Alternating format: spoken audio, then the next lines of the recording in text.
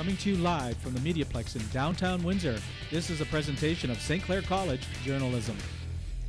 Good evening, Windsor, Essex. I'm Mark Brown, and you're watching MediaPlex News Now.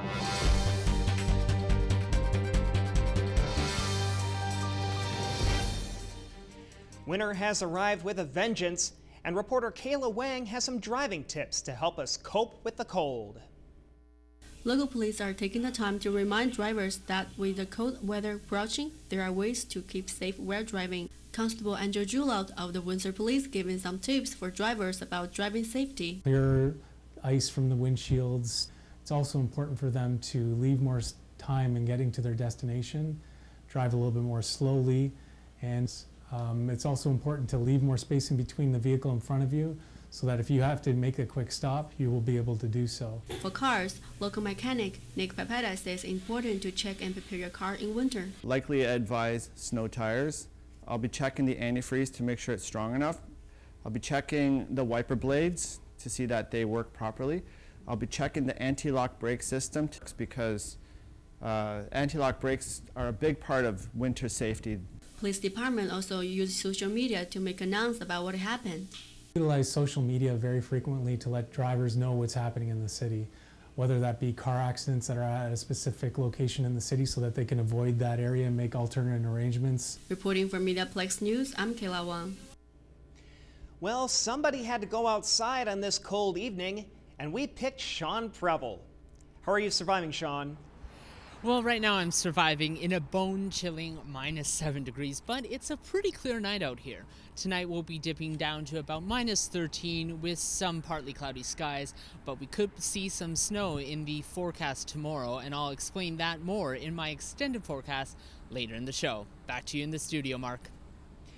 Many take a warm place to sleep for granted, but many others aren't quite so fortunate.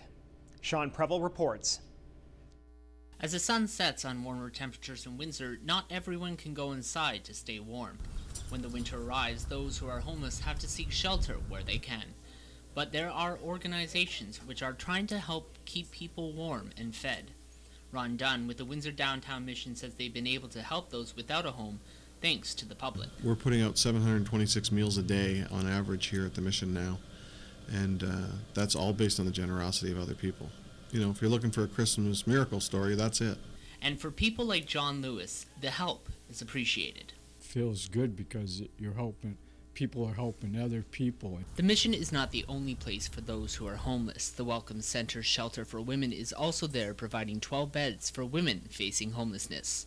They are able to provide safe, confidential housing, clothing, food, and other necessities in an emergency. Donations are always welcome, as they also have an emergency food bank for up to 1,000 families. Remy Bobo with the center says if people want to donate, it can come in many forms. You know, if you don't have money to give your stuff. If you don't have stuff to give your time. And if you don't have time to give, then give your thoughts. But Angela Yakonich with the Homeless Coalition of Windsor-Essex County says though the holidays are important, residents should remember to donate even when they're over. Everybody wants to help somebody because it's Christmas time. The reality of it is, homelessness and poverty is a year-round issue. The coalition will be conducting a point-in-time count several times at the beginning of the new year. Volunteers will go out and count how many sheltered and unsheltered homeless people there are in a single night. For MediaPlex News Now, I'm Sean Preble. Ron Dunn is with the Downtown Mission, and he is our guest in studio today. Hello, I'm David Dyke, and you're watching 3 Minutes with Ron Dunn, who is the Executive Director of Windsor's Downtown Mission. Now, Ron, with Windsor's unemployment rate having climbed recently to 9.6%, I imagine that would have contributed to homelessness in Windsor as well. What kind of increase in demands have you seen at the Downtown Mission? Well, we don't know if there's a direct link between the unemployment rate and homelessness, but we do know there's more people living in poverty. Many of them are the working poor, and obviously the unemployment rate affects how they live as well. So all of our programs are really swelling to capacity at this moment. Okay. I imagine there'd also be a need for an increasage in food supplies as well. What kind of previous food supplies have you had coming in and some of your donators, and what do you hope to increase as well yet? Well, Windsor-Essex has always treated us very well, but you are right. Because we're helping that many more people, the demand for food is higher. So we're still getting the same amount of food in, but we're seeing more people come through our programs. So we are at an all-time low at this moment. Okay, yeah. Who are some of your suppliers by this point? Well, all of our suppliers are the folks of Windsor, Essex. So most of our, if not all of our gifts come in from regular people. They go out and do their shopping and they grab a couple extra cans of something. There's some businesses that help us out, you know, through drives at school and church groups and anybody. You know, say the MediaPlex, for example, could do a nice drive for us. Okay. Ron, I imagine I heard that there would be a 24-hour service now being provided at the downtown mission. Does that mean there needs to be now an increase in volunteers regularly at the mission as well? Yeah, we actually started October 1st as a 24-hour service provider. What that means is now nobody has to leave, and we have programs running 24 hours a day. And from a volunteer perspective, that means we've asked the public to step forward even more and give us more of their time. So the 6 o'clock soup program, for example, requires anywhere between 4 to 6 new individuals that we didn't have before. So we're working that out right now. Okay. I imagine also that I heard now that visitors were also allowed to come and stay for the whole day, whereas previously they would only be able to stay for the morning. Does that mean there's going to be more group activities during the day as well? Or? Yeah, we're actually exploring programs right now. Actually, all of our programs are kind of being reviewed and looking for what's the best way to operate them and how to expand them as well. So that's in process right now with my management team. What kind of group activities have you been holding up to this point already? Well, we do a lot of art. November 25th, for example, we have an art show, which is at the mission, and it's folks who are using our programs and have gone through an art program trying to sell some of their own artwork. So it's pretty exciting and it's new, and you know, we're also looking at things like counseling, addiction counseling, Bible studies, those types of things as well. All right, Ron, I think that's actually all the time we actually have for today. You've been watching 3 Minutes with Ron Dunn, who is the Executive Director for Windsor's Downtown Mission. I'm David Dyke, reporting for MediaPlex News Now. Windsor is the place to be for robotics and robotic competitions. Let's join Dan Gray with a special guest. Thank you, Mark. I'm here with Eric Kuzmaricek. Eric is the Director of Partnerships at WeTech Alliance in Windsor. He is also the point man for a lot of the stuff they do with First Robotics. Thank you for joining us, Eric. Well, thank you very much for having me.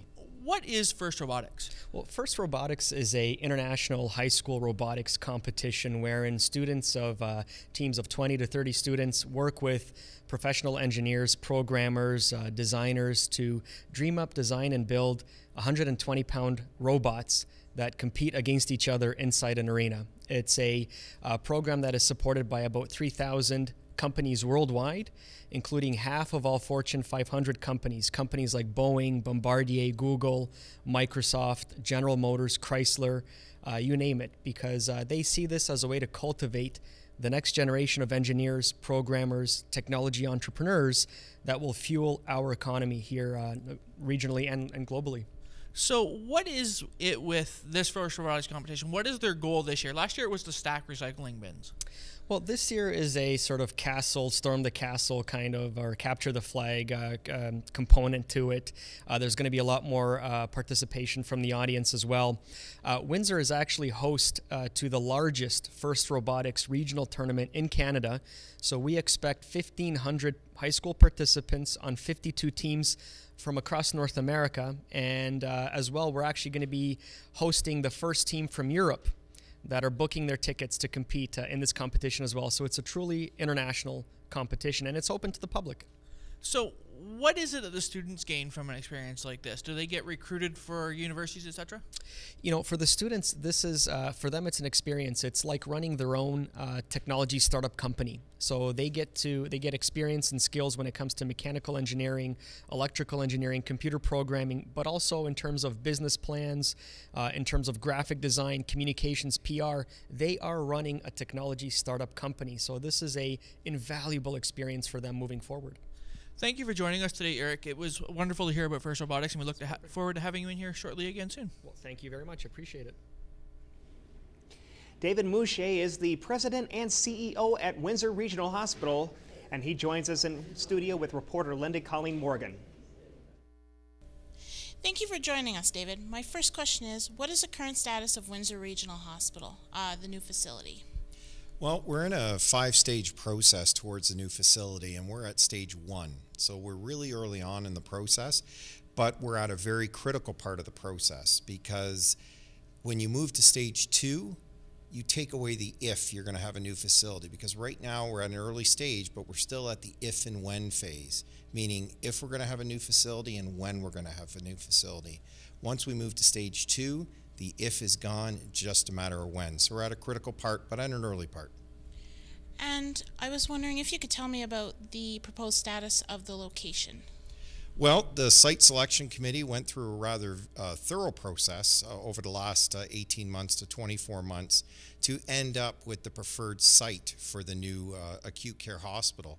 But in addition to that, what was announced this past July was investments in also the former Grace site, the Olette site, and the TAFOR site. So it's not just a new acute care site that's been announced, it's also a whole system change. And that's what's really exciting for the community and has garnered a lot of support, is the systems transformation that the announcement undertook.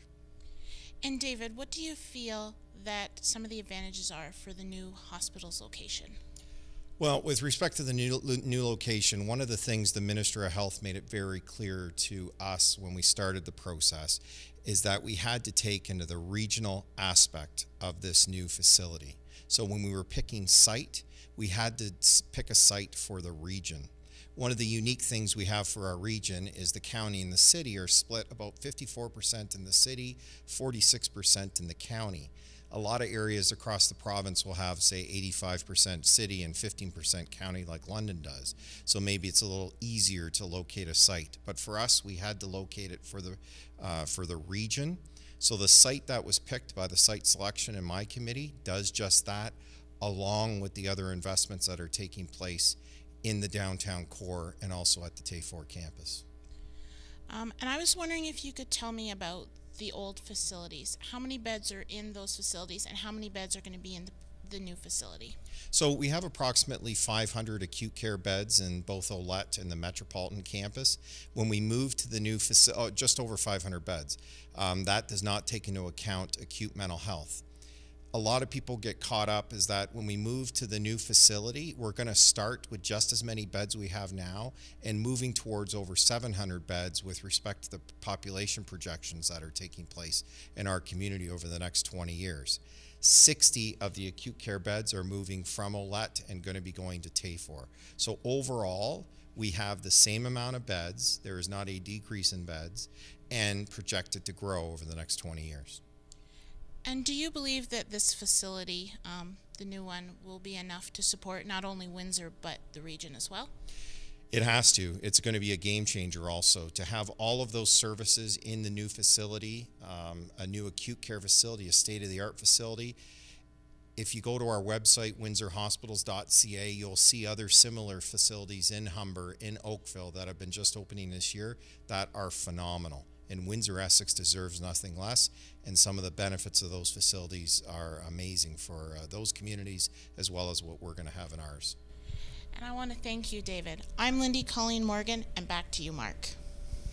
Some people in our community are not happy with the location of the hospital. Sean Preble explains.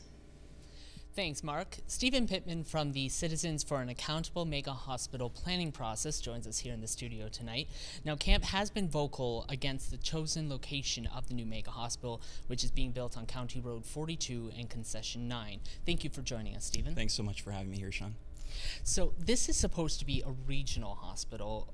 What are your organization's concerns about the chosen location? Well, I would ask you what the hospital today is called, and that's Windsor Regional Hospital. So I think that we can have a regional hospital that is still located in the core of Windsor. Now, when the announcement started, I believe it was in about July that they announced where it would be. Right. When it was announced, they also announced an urgent care center that was going to be at the Old Grace site. Mm-hmm. They announced changes to Hotel du Grace Healthcare. Why do you feel that those announcements perhaps is not enough to take care of the need? Right, so I think the underlying message here is that, and this has been reported on, is that This really signals new development, redevelopment, at a time when Windsor desperately needs redevelopment instead of new development. And it's really distressing for people like myself who go to school to discuss some of these topics, for there to be such a difference between what we're learning and for what we're seeing out there in Windsor. And certainly at a time when Windsor, when the downtown core needs our help, I think we're really taking the wrong action by bringing the mega hospital to where it's going to be, or where it's proposed to go. And where do you think it really needs to be? I would say any location that's in the core of Windsor. We need to think about how we're going to retain economic activity, and we need to think about more metrics than simply having a centralized location. There's far much more going on, and we need to consider that. Well, thank you so much for joining us here today, Stephen. It definitely gives people a lot to think about. This was Stephen Pittman from the Citizens for an Accountable Mega Hospital Planning Process. Now, I'll leave it back to you, Mark. Thanks, Sean. Windsor Mayor Drew Dilkens dropped by the studio last week for our winter launch program and spoke with Ashley Ann Metley. I'm here with Windsor Mayor Drew Dilkens. Thank you for joining us. My pleasure, Ashley. So, Mayor Dilkens, as we start 2016, your second year in office, what are your priority issues for Windsor? Well, when I look at the state of our city right now, unemployment, of course, is still a big issue. We have a high unemployment rate that we're trying to tackle, to bring down to at least the provincial average or lower. And so our focus really will be continuing to tackle that unemployment rate, looking for new investment, new opportunity. Excited to get a new CEO on board at the Windsor Essex Economic Development Corporation. Excited to hire two and a half full-time folks in our office, the half being a part-time assistant. And of course, a sports tourism person, getting them on board, because that's all related to economic development. And for 2016, I think we have some exciting things coming up with the FINA Games happening in December of this year. A world-class event going to be happening in our city, going to bring participants from 170 countries from around the globe to the city of Windsor, a broadcast-ready event that will be broadcast to more than 1 billion people on the planet, hosted right here in the city of Windsor. So there's a whole number of things that are happening, including the completion of the East End Pool at the WFCU, and I'm excited to get that arts endowment going in the city of Windsor too, and getting more art, public art, out on the streets and around the city. Sounds like you've got quite the year ahead of you. So what do you see as the city's greatest challenges? Well, certainly, again, employment is an issue. So to the extent that we can continue to diversify our economy, it's a path that was started a number of years ago. And all of the initiatives that we work on, they take two things. They take time and they take money. And so, of course, both are in limited supply. So we continue to work on the initiatives where we think we can have the greatest impact. And, of course, continue to support our largest employer, Fiat Chrysler, which, there's significant employment in the plant with about 5,000 direct jobs, but the 9-to-1 spinoff are really important as well. So as much as we're looking to attract new business, we're also looking to retain and expand the businesses that we have here in our community. Absolutely. And speaking of Fiat Chrysler, they've just unveiled the Pacifica, which is the revamp of the minivan. How important is that to the future auto sector in our region? I can't even describe the importance, because it is absolutely critical to the future of this region. And of course, manufacturing in our city has been the bread and butter for a long, long time. And as much as we try and diversify and maybe even move ourselves up in the food chain with respect to the automotive industry, we can't lose sight of the fact that that plant employs 5,000 people directly, and there's about a 9-to-1 spinoff. So for every job in the plant, there are 9 other people in the community in Windsor, Essex, that rely on that one job for their employment. So if you just do the math and you look at our population, you realize it's a very significant employer. It's the most significant employer in our community. And the fact of the matter is, this Pacifica that they announced yesterday at the auto show, I think it's going to be a game changer. It's going to keep them here for a long, long time. We're certainly happy to see the $2 billion investment that they made in the plant here in the city of Windsor, but we're looking longer term. Where are they going to be 5 or 10 years from now? And with this product that they've launched yesterday, I think the future of that vehicle and that plant in the city is looking pretty good. Perfect. Well, thank you very much for joining us. Let's go back outside, where Sean Preble is now shivering at the corner of University West and Victoria. Sean? Thank you, Mark. It is still very cold out here, but did you know the coldest temperature Windsor saw on record was minus 32.8 degrees back on January 29th, 1973. We luckily won't be seeing temperatures like that anytime this week, but it's still going to get pretty chilly. Tomorrow we will go down to minus 8, with as scattered flurries hit Windsor. The sun peaks out Thursday with a high of -3, and then Friday we'll see a slight warm-up to -1, but with a mix of cloud and sun. Now let's take a look at our MediaPlex Twit Pick of the week. As you can see, it gives new meaning to "The dog ate my homework." We can see first-year journalist Fabrizio Rivera got a photo of his dog after it chewed his recorder. And Dave says, "You're going to need that recorder soon." That's all for me from here on the corner of University and Victoria. I'm headed back inside to get warm. Back to you, Mark. Former Windsor MP Joe Comartin has transitioned from politics to teaching. Shelby Hernandez explains. As one of his many post-retirement endeavors, former Windsor-Tecumseh MP Joe Comartin will be teaching a seminar at the University of Windsor. All 20 spots have already been filled for the 4th-year political science seminar. In this seminar, Comartin will discuss the problems he sees with the voting system and the democratic process at the federal level. He will also share his experiences in the House of Commons. Comartin says the goal is to eventually find the most promising students who will co-author with him and other faculty members on published research papers. He says more people means more ideas. Also recognizing that I have limitations. I may not be seeing all of the perspectives, and so bringing in additional people who hopefully have strong opinions of their own, you can hammer out some of the best solutions for the country. According to Political Science Department Head John Sutcliffe, at the university, most professors don't have real-world experiences. So although university professors usually require PhDs to teach, Sutcliffe says Comartin's 13 years of experiences make him an exception. Political science student Ronnie Haidar agrees. So instead of reading it from a book and having the task of imagining how or what it may have been, this is somebody who's gone through it and can tell us the intricate details, can tell us perhaps the things that these books cannot cover or the newspaper articles cannot cover. Although the seminar is full for the winter semester, Comartin says he will be teaching for another 2 or 3 years. So for those political science students who thought they lost the opportunity, don't worry, it will come up again. For MediaPlex News, I'm Shelby Hernandez. Where does Windsor rank as a place to live? Sean Preble tells us more.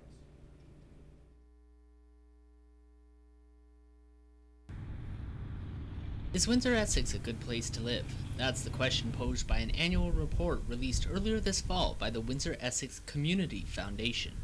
The Vital Signs survey is released yearly around summertime, both in print and online, asking residents to rank how they feel about different parts of the community. From transportation to the environment, people in both the city and county rank these sectors with a grade of A to F. Lisa Colodi with the foundation says the survey is about community engagement. What we're looking for is people to have their voice heard, because we want to engage people in their community and help be part of the solution moving forward. But what do residents feel are the best parts of the region?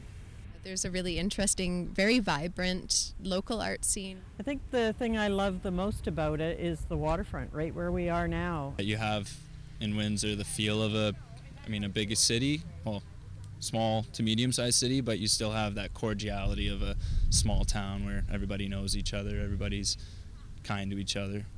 While people have a lot of positive things to say about Windsor, Essex, one common issue also found in the report is employment. The reason why I didn't move back to Ontario after I finished university was primarily that I knew I likely would not be able to find a job. Career opportunities. Sometimes you can find a job, like an entry-level job, but it's not really going to go anywhere. There isn't really much in the way of startups and new companies coming to Windsor. It's all older industry. Colodi says in order for failing sectors to improve, it will be up to community and business leaders to discover solutions to make the grade next year. So yes, we want the community leaders to take a look at the data, organizations that work in those areas, but we also want everyone to take a look at it, to have a conversation about it, and then to get actively engaged. For MediaPlex News Now, I'm Sean Preble. A team of paramedics from St. Clair College are heading overseas to represent Canada, and one of them is joining us live in studio with Sean Preble. Thank you, Mark. I am joined here by Chris Kerwin, a member of Team Canada Ontario. So, Mark, what is it you're here to tell us about this competition? Yeah, thanks for having me. Just wanted to tell you a little bit about the competition, how we got involved. The competition's over in the Czech Republic. It's in May of 2016.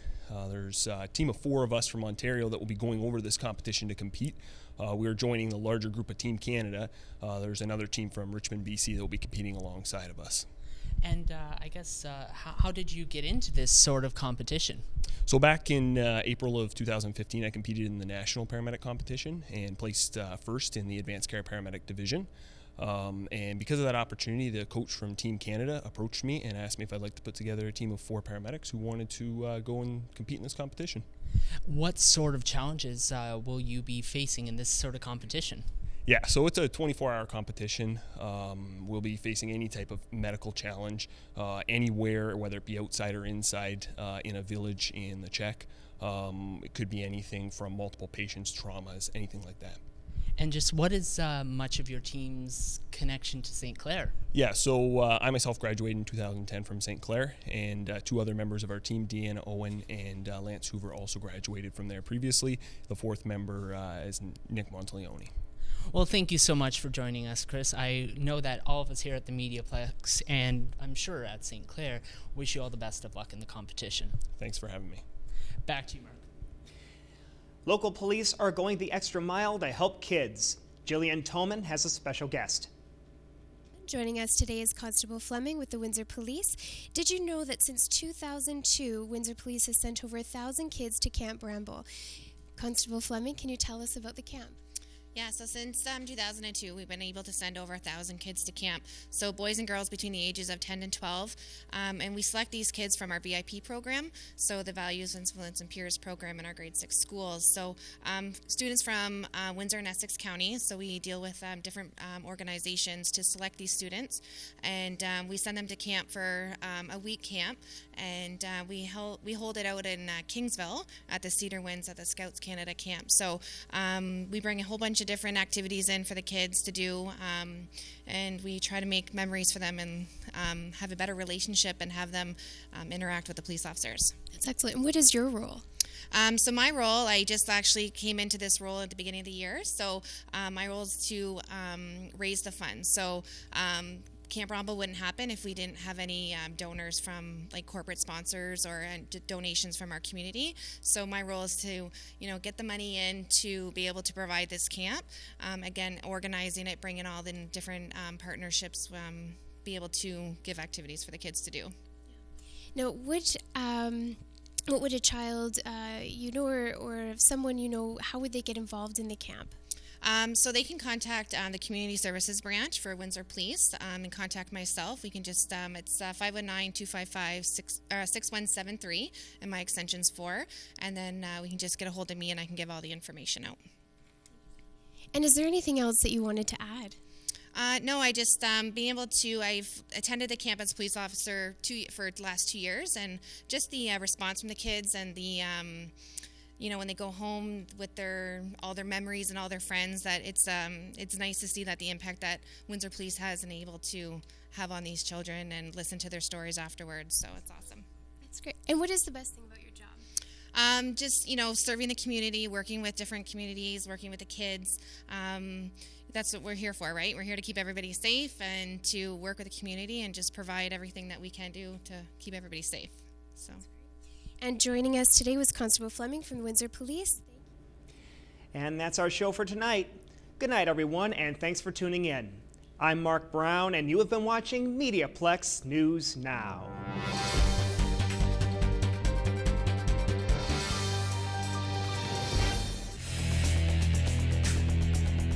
MediaPlex News Now is a production of the St. Clair College Journalism Program.